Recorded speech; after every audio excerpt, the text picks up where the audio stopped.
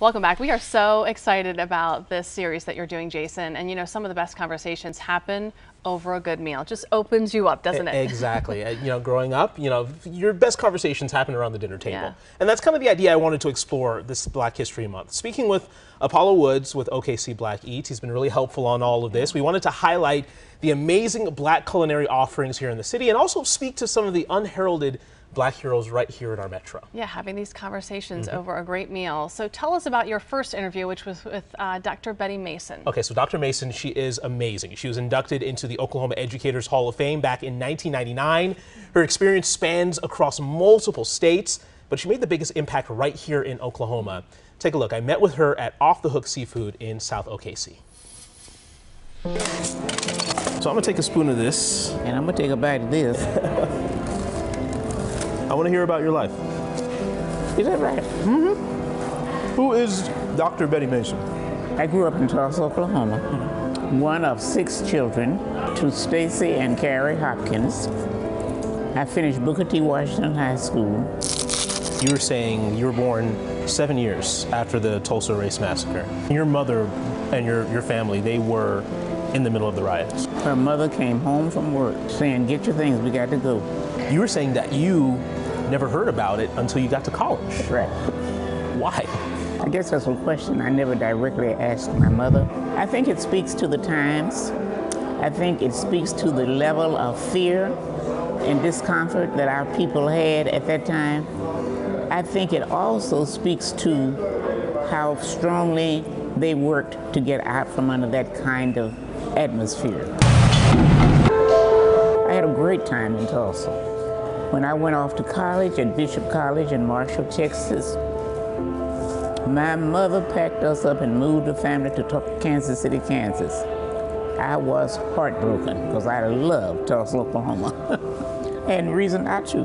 Graduated in '49,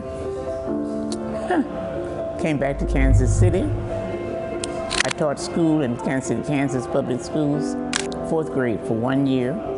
Married a guy I'd met in college. Moved to Dallas, Texas. And I think it was in Dallas when race became a factor. The personnel director or the superintendent, one or the other, told me, "These schools are turning out too many Negro teachers. We can't hire them all. You are not from Texas." So I became a secretary in an elementary school. Kansas City, Missouri had just gotten a new personnel director, and he has encouraged us to help get some more minority teachers in this school district. He said, "Betty, I thought about you. You need to be over here teaching school." I said, "Okay, what do you want me to do?" So I went to Kansas City, Missouri, and started teaching school. So you could not stay. You could not keep away from education. That was right. I want to talk about your work here in Oklahoma. I came back and I ultimately became superintendent of Oklahoma City Public Schools here. I passed an $89 million bond issue, which was the largest bond issue that had ever been passed in the state of Oklahoma. Class at SAS. It's because of you. Right. How did that come about? I had a granddaughter in a middle school getting ready to go to a high school, and I couldn't decide which one of those schools were good enough for her to go to. As I and Guy Sconzo, who was my assistant superintendent, began to talk about this, it evolved around gifted and talented talent as well as gifted and talented minds, you know. And so we came up with this class in school of advanced studies. So when we were running the bond issue, that was one of the components in it, to have this SAS school. People ate it up, and it went well. It was registered the 13th most progressive high school in the United States. What was your number one takeaway? What was the biggest thing you learned when it comes to education? I think the biggest thing that I learned in all that experience was we misjudge our children. I just think if we need to start telling children that they can do it, they can rise to the top.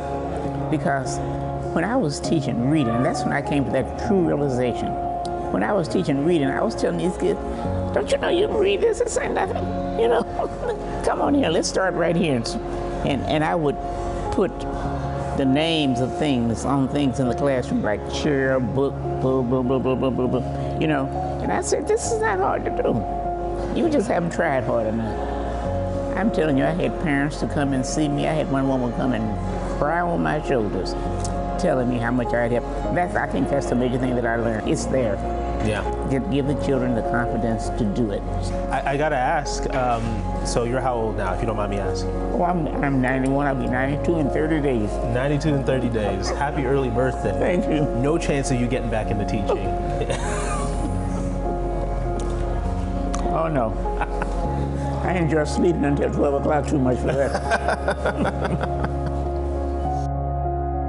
Dr. Mason. We had quite the conversation, and I love what she said about educating. That's why I asked her if she would get back into education, because she had that vision and that passion to teach kids, and she didn't want to give up on them. She was talking about how we underestimate our kids. They can do it. They can learn. We just got to show that confidence in them. It was a beautiful story, Jason. So Thank well you. told, and loved hearing her, and this living legacy now that's captured and will live on forever. Exactly. Her words, and I love that too, that she said we underestimate our children. And I think you're so right. We just do, and I think her words were beautiful. So well done. Yeah, I and the meal was amazing, right? And the meal was amazing. The folks at so Off the Hook prepared us an amazing meal, and I look forward to having more of these conversations because, as I said, you can get a lot out of people and learn a lot about people by just sharing a meal with them. Yeah, y'all are friends now. We look forward to your continued friendship. Absolutely. Love you, Dr. Mason.